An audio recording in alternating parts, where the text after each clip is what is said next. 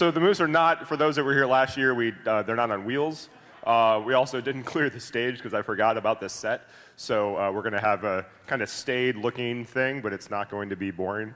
The idea with Between Two Moose, so for those that have been coming to Shmoocon for a while, you know the closing plenary has been kind of something different that we do. For a while, we just kind of pick people from the CFP process who were submitted similar things, like if 4 or 5 people did something in social engineering, they all look kind of decent. We're like, hey, we're not going to accept you as an individual talk, but we're going to glue you all together and make you give like a group talk at the end, which for some presenters, they're like, that's super cool and exciting. For other people, it's like terrifying, right? Because like they have the way that they want to present, and I say, no, you don't have an hour, you have 10 minutes, and there's going to be 5 other people on stage with you. So that was a fun experiment.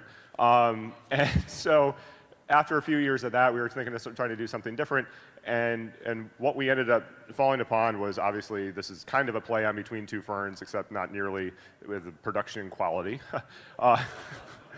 which is hard to be below the production quality of Between Two Ferns, but also to focus on people in the industry that have shaped and influenced it as people, as individuals, and not as, you know, not up here to talk tech and policy and that kind of thing. And if we trend into that, that's totally cool. But this is our 2nd year doing this. So last year was an unmitigated disaster. Whitney, did you have fun last year? You did. She's still recovering. What? I'm going to keep on cruising. So anyway, so this year we've got 3 guests between 2 ferns, or excuse me, moose. Shit. That's a copyright violation right there. I think I owe somebody money. Do I have a thing? Do you have a? There's a dongle right there. Are you going to be up here with us? No, I'm helping you out. She's helping me out. Look at the help I'm receiving right now. So anyway, now I do this. Hey, I'm definitely sleeping on the couch. Yeah. Can you help me? Yeah, I'd love to help you. I'm not doing anything. So. I'm married. Do you want me to? Do you need a soda or something? Yeah. I can go get it. Yeah. Anyway, so one ice cube. She's kind of a. Never mind. So these are our 2 moose. And amusingly, last year we already had one of them before the con started, because like we already possessed a half-size moose, because that's what you do when you run Shmoocon. And so we bought the other one. So this is the original moose. This is Star, and that one's named Gate. Right. So we have Star and Gate, the moose. Yeah. Where is the Stargate? Yeah. Let's awkwardly assemble the Stargate on stage while we're doing this. Let's make this as awkward as possible. So the first guest I'd like to bring out is Kiersten Todt. Kiersten, why don't you come on up and join us? Kiersten will give her own introduction, actually. Oh, thank you. Yes, that was actually, it doesn't need to be up there. No, it does for them. Oh, for the audience? Yeah. We'll make it work. You can sit on the moose. I was actually hopeful that, well, here, you can have this microphone. Why don't you introduce yourself? You know, whatever you feel like. In song would be great, but I'm not sure that you sing. Do you sing? I sing to those in a closed environment. A closed environment? Is a karaoke bar a closed environment? No, I don't do karaoke. You don't? Okay, so you're really closed environment. Yeah. Okay, all right. Not that. So, but I could do that. I'll dance. can you dance while you do your intro? Well, I could, but I don't think I'm going to. It depends upon how good this conversation goes. Should she dance and do? It depends upon how good this conversation I'll dance. Come on, goes. Well, it's a polka. Like it. Can you play a polka? Yeah. There we go. 5 words. Just step. No, so you have to do it with me. Yeah. But then I can't talk at the same time because. Who are you? We need to know. We could do that. This is like not quite the Pennsylvania polka, but we're close. Is this like the Philadelphia polka? It is. I think it's actually Hava Nagila, isn't it? Oh, no? Oh, yeah. No, I was really wrong. Tetris, holy. Wow. Spam, if you're here, I'm really sorry. That was terrible. Anyway, why don't you tell us about yourself? So I'm a recovering bureaucrat. Started in the White House Drug Policy Office. Everyone used to love the phrase, yeah, I did drugs in the White House for 3 years. It's not really that funny, but for the people that like really never did it, it was always something that got a laugh with the lawyers, particularly. And then worked in the White House Domestic Policy Office doing urban development. Always thought I was going to work in cities to help with environmental issues, urban issues, things like drugs. And then went up to the Hill, and I'm from Connecticut, so I cold called Senator Lieberman's office, which is a trail, kind of a theme. I do a lot of cold calling in my career when there's something that I think I wanted to do, even though I may not be totally qualified to do it. And they said, yeah, you know, call back in about 8 months, probably thinking that that would dismiss me. But I did call back in 8 months. And they said, well, if you can come, because I was on a fellowship, if you're going to work for free, then you can come in and be his economic policy advisor for a little bit. All of that should scare you, because when, you know, you've got 20-somethings just being pulled up for free to do major policy, not like anything like that's happening right now, but just, looking at where things go. And then I was working for him in the summer of 2001, which I don't know how many. I usually don't ever put myself in these age categories. But in the summer of 2001, Senator Jeffords from Vermont, who was a Republican, decided to become an independent. And what that did is it flipped the entire Senate from a majority of Republicans to Democrats. And so all of the chairs of the committee became ranking members and vice versa, which, you know, is a fascinating kind of survival of the fittest. And so what that meant was Senator Lieberman, who had been ranking member of the Governmental Affairs Committee, became chair of the Governmental Affairs Committee. The GAC, as it was called, which is pretty appropriate because it was one of the most boring committees out there, post office namings, although it did Post office namings? Yes. That goes to Congress? That goes to Congress. Excellent. That seems like a valuable use of time. But right along those lines, and this is not a political statement, we did do the nomination of John Bolton in that same year, which was a fascinating back and forth. But what that meant was Senator Lieberman got a whole bunch of new staff. He got more money to bring people over to the committee. And so he asked if I would go over to the committee staff, which I really wasn't crazy about doing. And I had just gotten a job to work in urban development in Bethesda, Maryland, which is an interesting kind of misnomer in some ways. But I made the decision to stay because I just felt like I hadn't had enough experience there and really hadn't understood it. My first assignment for him was a hearing on critical infrastructure protection, which was scheduled for September 12, 2001. 9/11 happened on that Tuesday. We got on the phone that night. Everything shut down, for those of you who remember. And he said, I still want to go through with the hearing. And we were the only hearing on the Hill that day. Our witnesses were different because for those of you, I don't know if you know Mudge, he was up in Boston. He was supposed to come down. We were bringing in cybersecurity, physical infrastructure, before people were really talking about it. But we had two witnesses, and that day Senator Lieberman turned to two of us who were staffing him on the hearing and said, there should be a Department of Homeland Security in response to what happened in 9/11. And so what that meant was it was sort of this futile task for about 9 months to create a legislation for a new agency, which we really thought, there were three of us working on it, would never really go anywhere. Our committee was also working on the Enron investigation, which was a lot more important at the time. But then I woke up one morning in June, and there on the front page of the paper was President Bush's counter-proposal for DHS. So I ended up working on the legislation to create DHS, which is how I got involved in cybersecurity. I wrote the cybersecurity infrastructure protection, bioterror, and R&D directorates for DHS at the time. As my business partner, husband likes to say, when you go through TSA and you have to take off your shoes, you can swear at me, but it's really not my fault. But it was looking at that infrastructure. And so, you know, fast forward, I worked in California for a while on Homeland Security, infrastructure protection for San Francisco and for the state. And then worked for a consulting firm, a nonprofit, and started my own company in 2011, which is when I had the great honor of meeting Mr. Potter. I think my greatest claim to fame is I've actually seen him in a sport coat. Yep. It even fit. Like, it's a little victory in life. I think I may have even seen it more than once. Yeah. No, it was good. Yeah, right. Yeah, probably. It was a polo. No ties, for hell no. So, like, what? No. Always with the sunglasses, like always with the sunglasses. But they change. They do, and you notice that, which I appreciate. My one takeaway from Kiersten from that intro is like she's kind of a badass, and has had, all the way a badass. Yeah. Most definitely a badass. And everything that you just described that you've done in the last 20 years was not like what you intended to do with your career, ? So it's like, and the landscape of things that you had to get smart on was immense. Like, how did you deal with that, like, fire hose of, like, you have to learn critical infrastructure, you have to learn cybersecurity, you have to learn all these things to be effective? Well, I think it's the thing that we all do, or at least what I've always done is you find the people who are better at it than you, which when you know nothing, that's pretty easy. But starting with that summer, when, I said this, and it rolls off everyone's tongue, sort of, when you say critical infrastructure protection.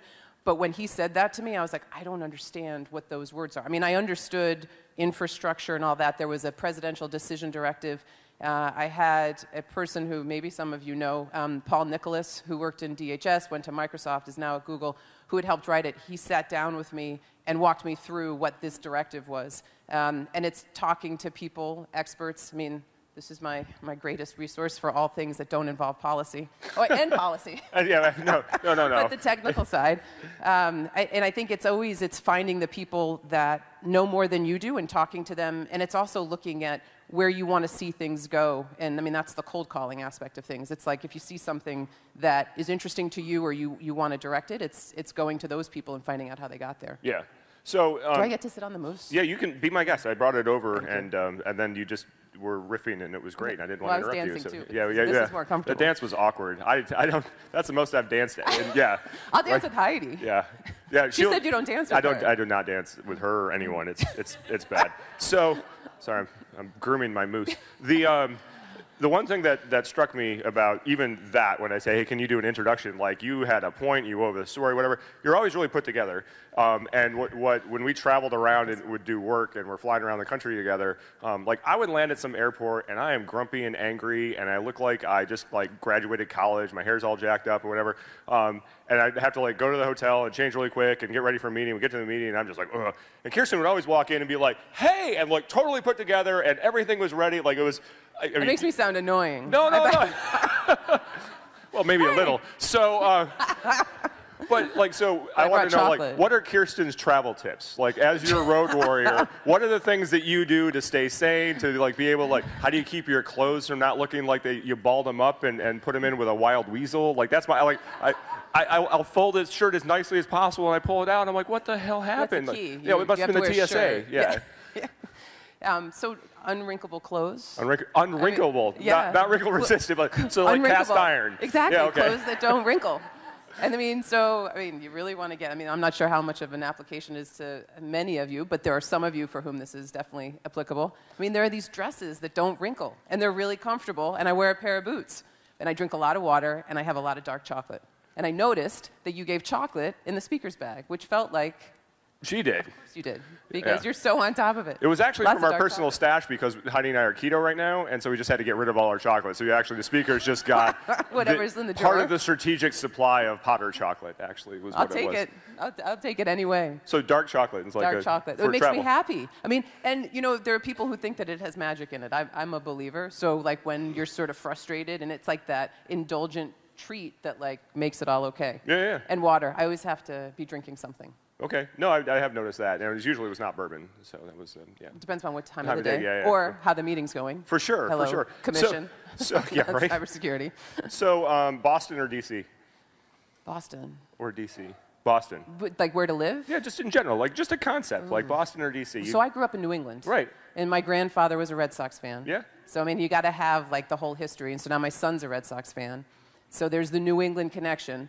But there's a parochialism sometimes to Boston when you're like, come on, think outside of yourself. Yeah. And D.C., I mean, I'm not giving you an answer because this is actually a really interesting question. It was poorly framed, and that's what made it interesting. You give very little guidance. You're like, I don't know what to say. This is insane. Sports teams, I have to go Boston. Really? Sorry. We have the world champs here. I know. Like in several sports, and then there's a football team that should be sold. It should be sold. But, so, I'm an Alex Smith fan because, and I think he got screwed by the 49ers, and then I was really sad to see him, leave the Chiefs to come to Redskins, and then he comes to the Redskins, and he has almost a has a life-altering injury, but it's like the curse of the Redskins. Yeah. I mean, stop bringing people here and hurting them. Yeah. Because then they go off and they go do other good things that are pretty good. All the Redskins do is hurt people. They hurt people. They're fans, they're players. Alex Smith, I was like, come on, not him, too. Like, yeah, I like that. Fair. See, and I'm a big fan of all Washington sports teams except for the Skins. I do like them, though. I mean, I think you know. I have a son who's a huge sports fan. He's got mild cerebral palsy. Sports are how he talks, and it's his greatest language. And so he does have New England allegiances, but we are all about hometown sports teams. Right. So Nats, Caps. It is tough to get behind the Redskins. It is. I mean, it really is. It's just hard. But Wizards, I mean, it's all good. Oh, right. We have a basketball team. We do. Yeah. And oh, by the way, there's a WNBA team that actually won the national championship. And, I don't see them getting a parade anytime. They keep on talking about it, but I don't think we've had it yet. They should get a parade before anything good happens for the Redskins. So, all right. Yeah. With that, We're going to add one more player to the mix. So, Do I have to get off the moose? No, you can stay on the moose. I'm going to give Matt my moose if he wants, or he Okay. can sit in a chair. He could stand awkwardly, whatever. So, Matt Blaze, are you still around, or did he flee? All right, Matt Blaze, everybody. Woo!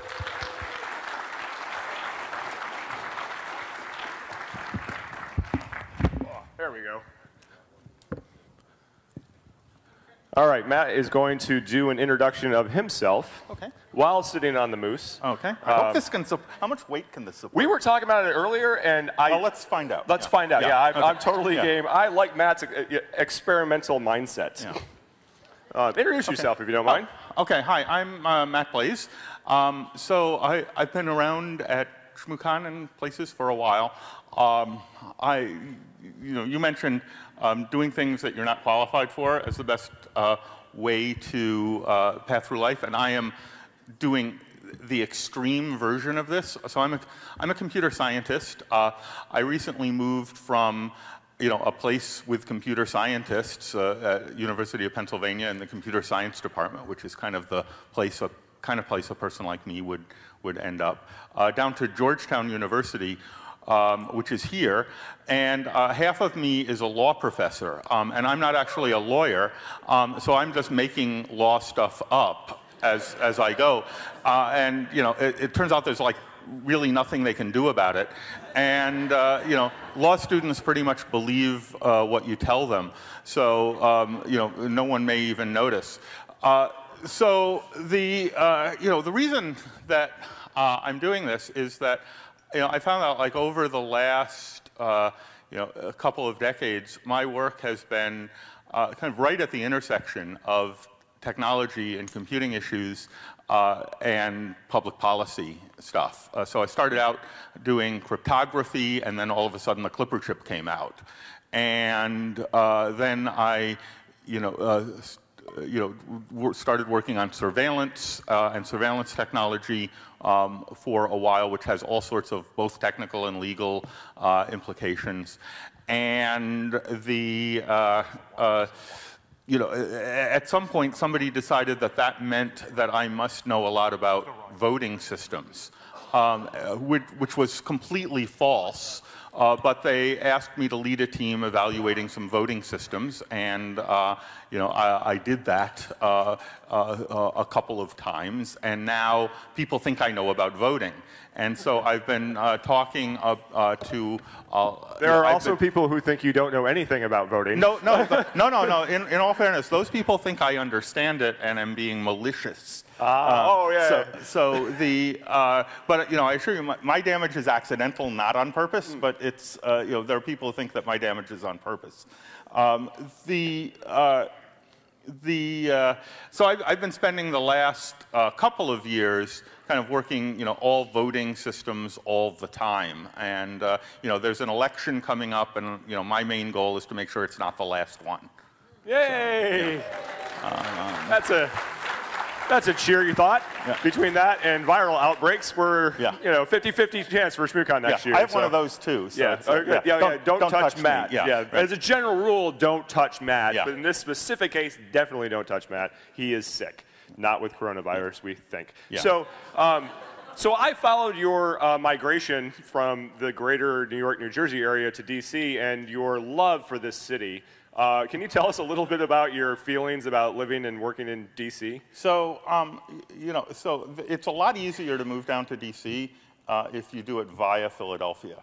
Oh, right. Which is not New Jersey or New York. Yeah. Right. Cool. So, I grew up in New York City, and I spent, about 14 or 15 years at Penn, which is in Philadelphia. And Philadelphia is a great city, which is something that it took me about 14 years to figure out. Because it basically invites comparison with New York in ways that New York always wins. And so it took me a while to start understanding it on its own terms. DC, on the other hand, doesn't really, it's its own thing.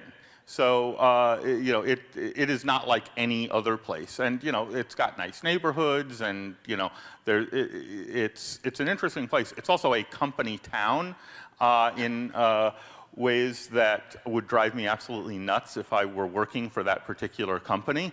But you know, as an outsider, you can just kind of be amused by walking into your local Safeway and the conversation with the cashier, with the person in front of you is, yeah, I can't believe so-and-so flipped on that bill. And, you know, there's just no getting away from it. But So one of the other things, so I do follow you on Twitter. Like, again, this is how I know Matt's life, because he actually wears a lot of it on his sleeve, including your conversations with random Twitter people, which I find fascinating as a spectator sport. Like, yeah, please don't do it. So I guess my question is, what is your philosophy about Twitter? Like, how do you think about this when random person says, Matt, I think you're wrong, or maybe you should try being an expert, or whatever random thing they say? What's in your head?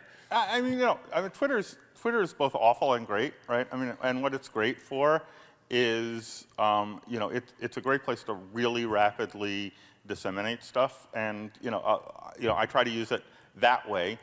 It's also a great, by which I mean terrible, way to engage with people who are interested in things, and you know, there's a lot of that. So yeah. Yeah. And you don't back down from it, which is great. You actually remind me of it. I worked at a company where the CEO was very outgoing. He was worth a lot of money. He was very outgoing, and he would not think twice about picking a street fight with a random person on Twitter and basically saying like, "Come and get me." And like, we're like, we need force protection. Like, this guy's just gonna like roll down the road and get in a fight with a drunk from a bar who he just posted on Twitter about. And you're not quite at that level, but I definitely there's a bit of Matt like Matt is Matt, and he's like, just this is it, man. If you disagree, like, well, you don't actually say F you, but I can hear it. It sounds like it's in your head. Like, it's in my head. Okay, good. So there is a topic that I think everyone is concerned about and has, has been kind of front of mind in conversation lately. And I want you to talk a little bit about Cork and Towel. Okay. Okay. So this has its origins. This is probably the stupidest possible game, and I, as one of its inventors, I'm also terrible at it. But this has its roots in DEF CON 4 or 5 years ago. A bunch of us ended up. Wow, that's great. Wow, you have a whole page for this. Oh yeah. We got serious. Yeah. Buckle up. Yeah. So. Oh wow, this is awesome. So this has its roots in DEF CON, I think it was, or some large hacker gathering in Las Vegas 4 or 5 years ago.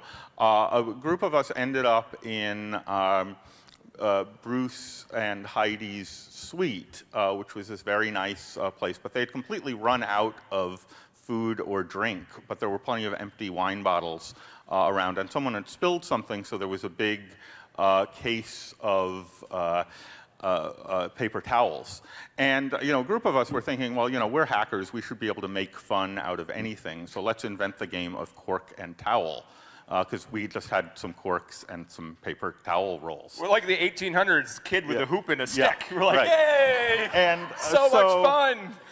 So this is sort of Mornington Crescent. The rules are a little bit more fluid than deserve to be on a on the internet. But we violated the rules of Cork and Towel by posting the rules. Yeah. Well, you post the basic rules. You can only post the advanced rules. Or and there's house rules for when you're in a house. Right. Right. Yeah. Yeah. But the basic idea is that it is a game of skill in which you take a roll of paper towels and a cork from a Chateauneuf de Pape wine. Would you like some wine, by the way? I would love some, but I'm not going to have some. Would you like some water? I would love some. Okay. Yeah. Oh, yeah. So you take the I'm the only guy drinking wine up here. Of a Chateauneuf de Pape and drop it into the core of the paper towel roll. And that's it. It sounds boring. It really sounds boring. With the wine, it starts to make sense. It turns out there was no wine. Oh, that's actually, right, yeah. This was sober people who invented this. We were just really, really bored. Yeah. At DEF CON. Yeah. Like, right? Yeah. Yeah. Yeah, so that's pretty much the game, and it turns out you can You can make this hard and interesting and pretend that it's a game of skill. And yeah, there you go. So if the cork goes into the tube, you get a point. And if it doesn't, you get no points. That's the scoring, right? Super complicated. This is not a competition cork. This is just a cork we got. I sell competition corks. We brand them. And so, I brought my own. oh, you did? You did bring a, what?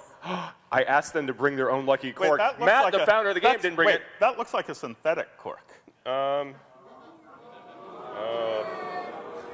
Metal bats and baseball and synthetic courts and Cork and Towel. Yeah. Like these things just don't go together. So what wine is that?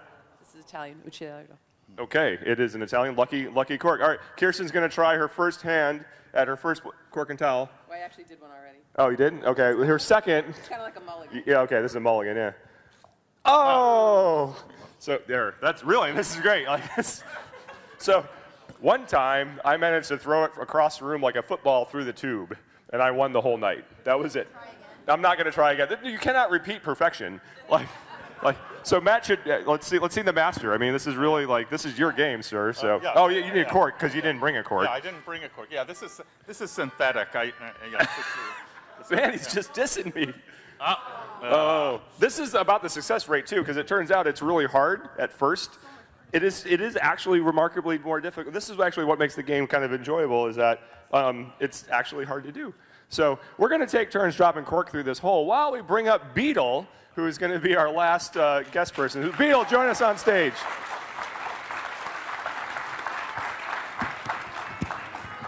You have to it does smell like wine because it was wine. What if it bounces a couple times? You get like a half a point? No, there's no half points. Always whole integers only. So we kept it simple because we didn't want to make it complicated. It's like one of those carnival games. Yes, it's unwinnable, right? At Mythbusters later, there's going to be a special Cork and Towel Mythbusters. We're like, you can't win. Oh, damn it. I think actually is that Bounty? No, it's like a knockoff paper towel. Okay. Whatever we could buy, Well, it's Viva. Okay, then That's the problem. Yeah. Okay, so we have a synthetic cork. I have totally screwed up our Cork and Towel implementation. Competition cork. Apologies to anyone that works at Viva for calling you a second-rate paper towel, but it's true. So, jeez. Anyway, so this is Beetle. Hey! So Beetle's actually the reason that you're here. So he was the guy who came up with the idea for the con in kind of a drunken stupor in Vegas. And we can say back in the day now. We can say way back in the day, yeah. We were getting old, as it turns out. So why don't you give us an introduction about yourself? Yeah, sure. So I'm a senior principal at Amazon Web Services. Are those now. words redundant? Yeah, Okay. probably. Senior principal. All right. Yeah, there's one probably level higher than that. Okay. I imagine. I'm not A aspiring major to senior that. principal? Probably. Okay, yeah. And I work on the AWS security team. I helped start that team almost a decade ago. And most of the time, I'm working on, these days, proactive engagement with independent and academic security researchers.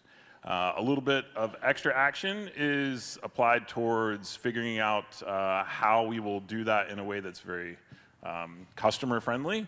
So I authored our vulnerability disclosure policy at AWS, and in addition to that, I've looked to iterate from there to make it easier for customers to do or engage others to do security testing for their environments in AWS.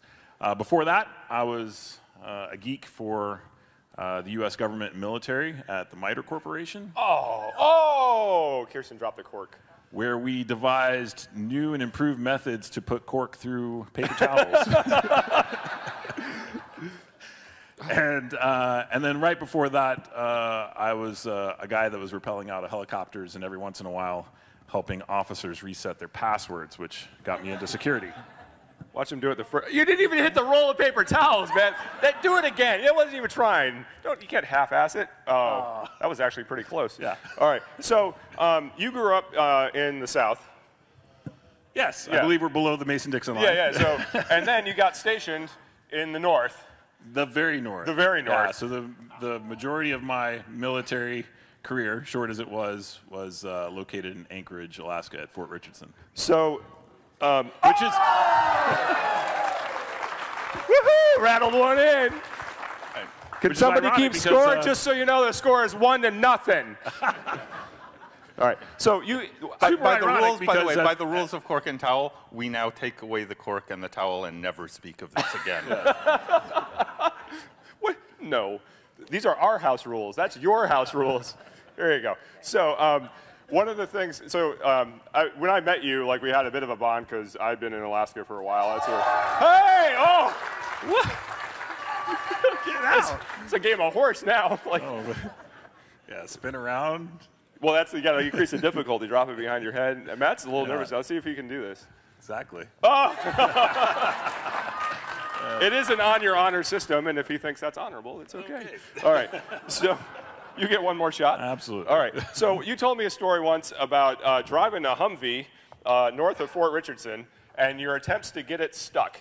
Yeah. Can you give me like the condensed version of attempting to get a Humvee stuck in Alaska? Yeah, absolutely. So when you're in the Army and you're not actually at war, which was during that time it was a relatively peaceful time in our nation's history. So and the things that you do in Alaska, I guess expecting the Russians to invade and preparing for that with a lot of cold weather. They actually come over on kayaks sometimes. When Heidi grew up in Southeast, like these Russians came over on sea kayaks, and it just she was out in the Aleutians. It wasn't like she was in Juneau. For those that don't know Alaskan geography, it's a big state. That was a terrible joke. But anyway, the Aleutians basically like poke Russia, and so these people just were kayaking along the Aleutians. So the Russians were like, hey, what's up? And they fed them, and then they went on their way. But anyway. So when we were digging foxholes in the tundra, which is actually not a very easy thing to do. Yeah, I would believe. We had to come up with interesting ways to not only amuse ourselves but impress generals. And there was a general that wanted to see the operations of extracting a vehicle from, just basically tow vehicle operations.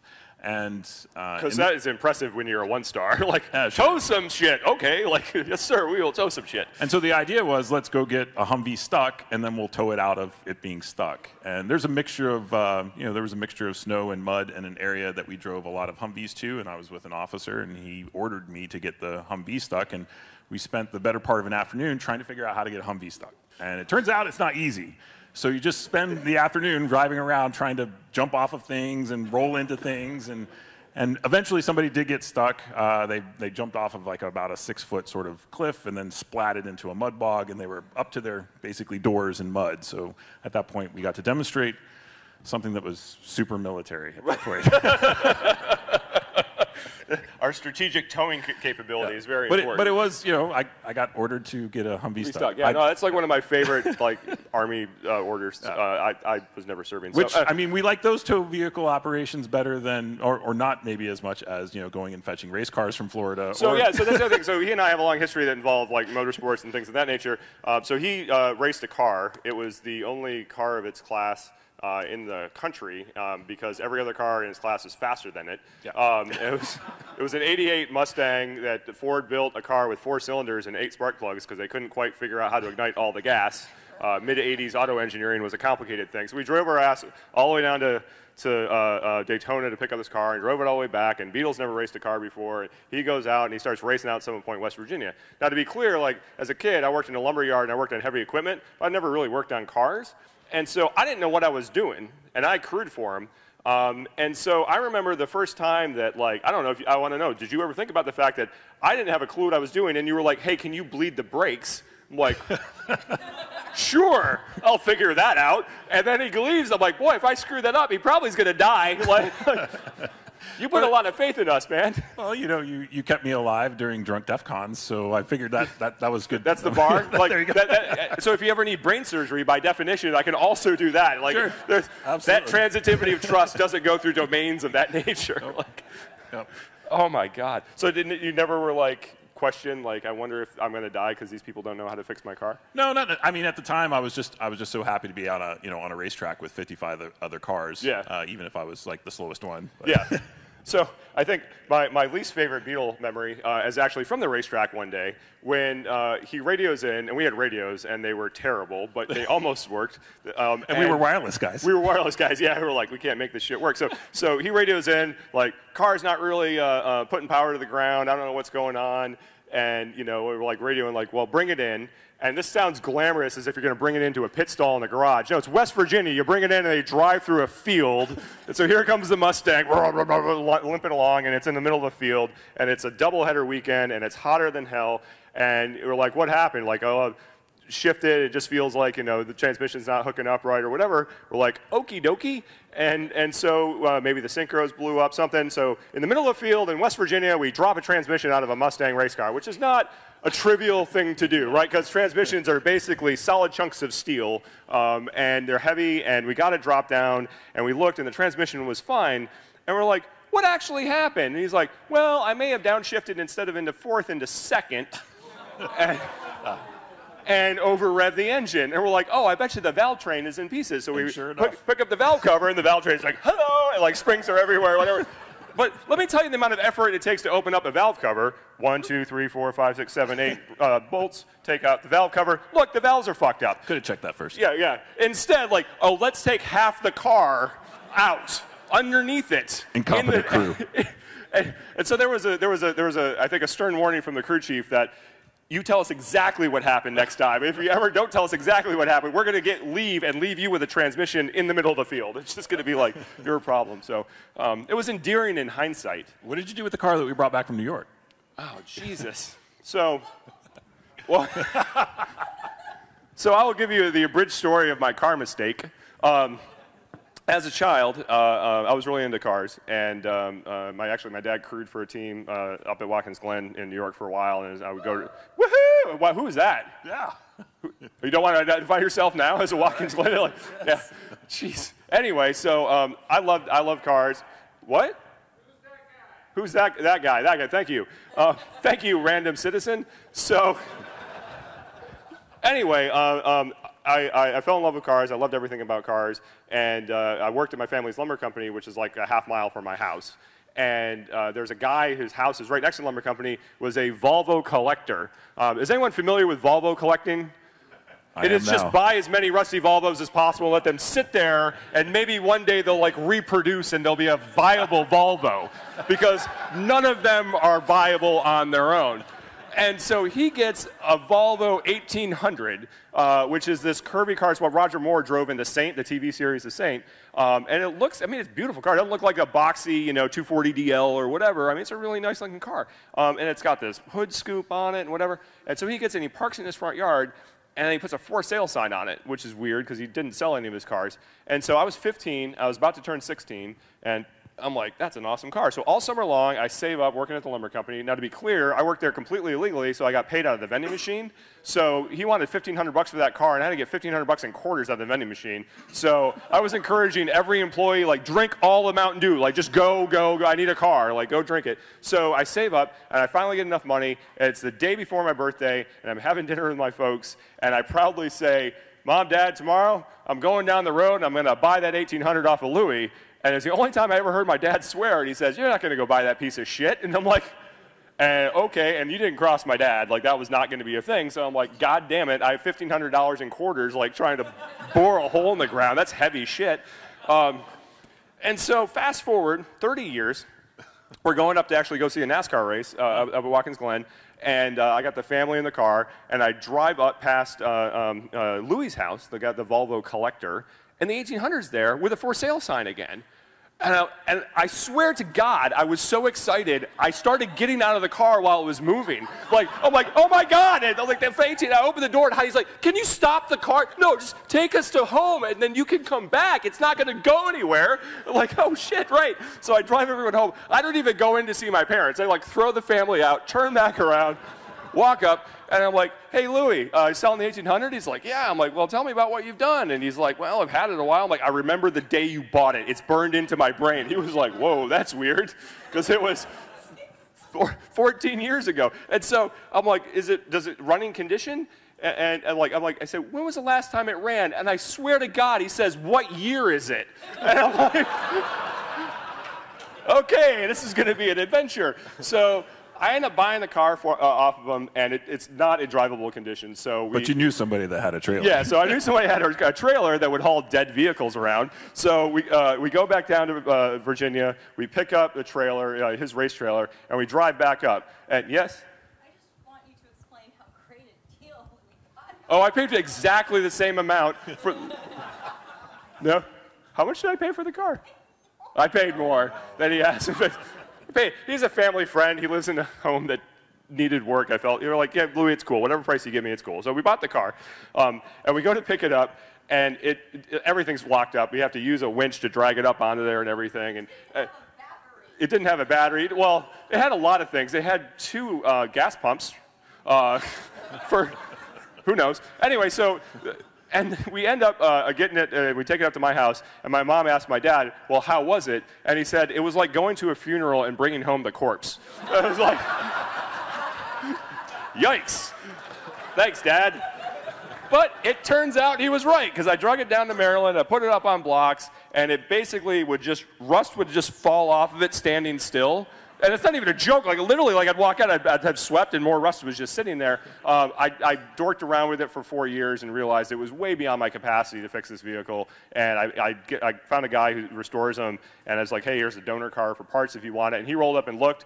He looked at me. He looked at my garage and the limited tools I had. He's like, you were never going to make this happen. Like, I'm like, woo, okay. Thank you for your honest assessment, sir. So, anyway, to not make this about me, so. I'm really good at that.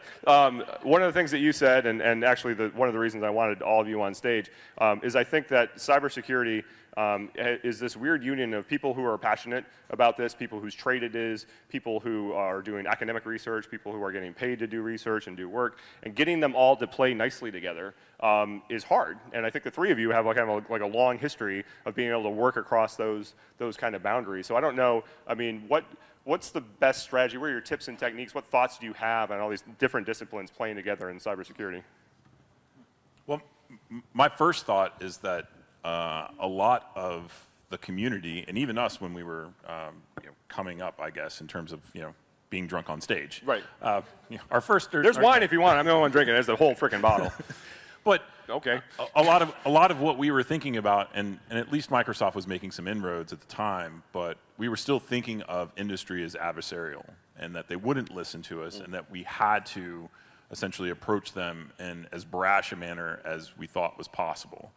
And it turns out that now we're all at industry. Like, if we inventory a lot of our good friends that are in the community and are doing good things for customers, we're at the places we wanted to be and that we wanted to influence. And so, it allows you to be at one of those places, and you have the empathy essentially built up of having actually approached this problem from the researcher side. But now you're also engaging with researchers, and you know where they're coming from, and you know that they actually want to speak to a human. You know that they want you to be responsive within a number of hours, not months, weeks, or not at all. And so you drive effectively processes that will achieve essentially the goals that you wanted 20 years ago. Yeah. And so that's one aspect. And the second aspect is that letting people know that there are those people from then that are at the places now allows essentially the community to know that they can reach out and that there is going to be somebody there that's going to be empathetic towards essentially what they're trying to achieve. And I think the other piece in all of this is when people ask about getting into cybersecurity, because we think about it as it's a newer discipline. And the 2 pieces to it, it's about building things and problem solving.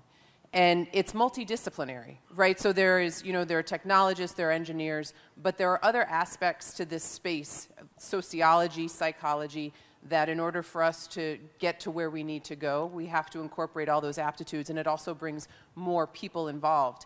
And I think we are now in a day and age where everybody has a responsibility and an accountability for cybersecurity. If you're using a smartphone, it's the human behavior piece. And so because we're trying to engage everybody, we have to be reaching out across the industry and beyond to other industries so that people aren't afraid of it. It doesn't feel like this ambiguous or black hole that they're not comfortable getting involved in. Everybody has to be comfortable and familiar with it. And so by bringing in other aptitudes, other skill sets, and people from across, I think we can do a better job of making that human behavior piece, because you can't outspend human behavior. You can't outspend human error. And so at the end of the day, we've got to get everybody involved. Yeah, I mean, I would just kind of say, the first is that, it's really easy for us to, anybody in this to talk about what a horrible mess everything is. Computer security is terrible. Data breaches are weekly events. Everything is, everything's on fire constantly. But on the other hand, things are also better than ever in all sorts of ways. And the amount of success that cybersecurity, you can say cyber inside the Beltway and not be you're actually saying something here. The amount of progress that this field has made in the last 30 years, that I've been in it is phenomenal, right? I mean, I remember in the 1990s, we had to, every conversation you'd have as a security person would start out with you having to spend a long time convincing everyone that security is going to be important someday. And that the internet, will eventually catch on, and that will bring all sorts of threats to it, and vulnerabilities can be exploited, and things that we just take for granted in the background now. The other thing is that if we look at who is successful at actually having impact, and fortunately there are lots of those people in our field. It's not so much people who say, I want to do cybersecurity and, start out in high school and then get a college degree in cybersecurity and do InfoSec. It's people who have incredibly broad backgrounds and then stumble into it. Yeah. Right? Being a generalist is so valuable in this specialty. So actually, we have time for one question, and then we're going to have to wrap it up, because then we have to close and get out of here before the hotel charges us more money for using their space. But actually, we're cool. Don't worry. You don't have to run out. That actually is a question I wanted to ask you. I talked a little bit about this at opening with Heidi. You weren't here because, you only showed up for your talk. So harsh. Burn. I can give you all the reasons. Yeah, no, that's okay. I actually, it was like... you didn't tell us you took attendance. I didn't know that. Oh, I'm always taking attendance, Matt. There's a tally up here. I know what's going on. Anyway, one of the things that we talked about was engaging people at a younger age in a broader capacity to help build interest, not just there's this building awareness of cybersecurity as like society, and then there's building interest in it as like a trade and a thing that they might be interested in doing. What's your take on like, what are the things that we can do to help engage the next generation, to make them more aware, to build a more diverse workforce, to build better cybersecurity capability? So I think when we start using technology in the classrooms, that's the easiest way. It's like, I think the best way to change human behavior is through onboarding. You're never going to be more ripe to take on a different culture than when you start a job. Similarly, when we're giving first graders, Chromebooks, or asking them to use any type of technology to learn how to read, that part of that responsibility of using those devices is the education, the awareness. And so just as kids want to become teachers, doctors, construction workers because it's what's in their first degree, if you start teaching them that discipline as a means of, I think that the point about the interdisciplinary, the generalist, it's all a part of it, but if it's integrated into what they do, then it is going to be a part of their interest, it's going to be a part of what drives them from different angles. It doesn't mean that they're all going to be engineers, it's sociology, which is why I also think we've got to do a better job of, when we look at position descriptions, really understanding what's required, because it goes beyond just a technology often, and being really clear about the interdisciplinary nature of it. And I could just keep talking because I don't want to, Bruce is talking to Heidi, but because I have other things that I want to say. It's on Friday night, I think that looking at this... I love it when Kiersten goes. It's awesome. But it's the interdisciplinary nature, and it's getting kids to start thinking about it when they're really young. And I think that's the big driver for where we are today. Cool. All right. We're good? Go for it. I was just going to say another aspect is resources, and when we were experimenting when we were younger, getting the resources and finding them required going to essentially yard sales and dumpster diving and in many cases just cobbling together all the things you needed to play with the things in order to understand it all. And and now the resources are much more easily accessible to you. And in the case of where I'm working now, it's not even just about having essentially AWS credits to go and experiment with things, which we offer, or AWS Educate, which is an entire program geared towards colleges and trying to create curriculum that teaches people essentially the platform, but also understanding that there are people that need effectively like the resources to go to school. And so even just this year, we announced that we're actually giving out 104-year, $40,000 scholarships a year from Amazon to help people in computer science. And I think those are the types of investments that have to happen from industry to understand that like you're not going to get people hired if you're not creating essentially the pool to hire from. Yeah. Woohoo! All right. Well, with that, we're going to get on with the closing, but first we have some gifts. When you're done, there are some. Oh, she brought. Did you make your best guess of sizing? Excellent. This won't be awkward at all. Like, because what you should really do is, for basically strangers, assume. So you're a 39, 30. Like, you know, it's not good. Anyway. I'm just gonna put them here. Okay.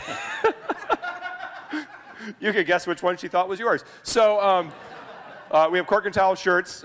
These are very limited edition, so I will show. The front is the Cork and Towel logo, which was the finest fiver that we ever spent. Actually, I think Noise did. And then the back is actually, in case you forget the instructions, someone can read them off your back, and you can play. Because it's complicated, right? It's one of those. When we go to the board game edition, we'll have to there'll be a book on how to play. This one has a long string attached to it. That's the collector string. It does no longer have a string attached to it, so we're good. Also, a bit of a tradition around here. So when Beetle got involved with the Shmoo group, he thought it was kind of amusing that most of the first-gen Shmoo were all from Alaska, and we had like a moose infatuation going.